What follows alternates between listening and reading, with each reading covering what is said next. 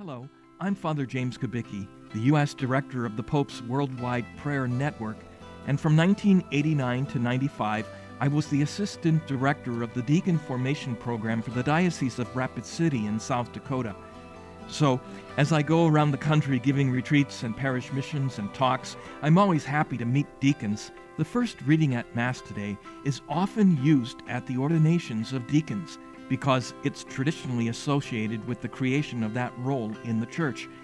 It's from the Acts of the Apostles, chapter 6, and it tells the story of a problem in the early Church. Apparently, there was racism and prejudice even in the early Church.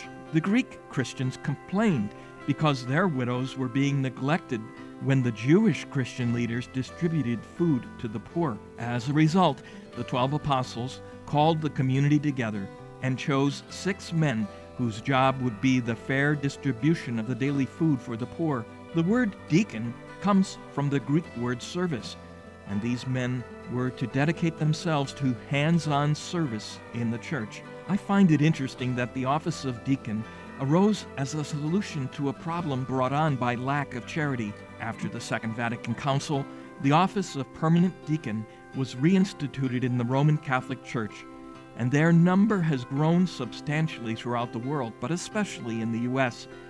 They do many great works, but are also visible witnesses to service and charity as they stand next to the priest at the altar as Mass is being offered. Let's thank God today for deacons, and if you have one in your parish, let him know that you appreciate his service.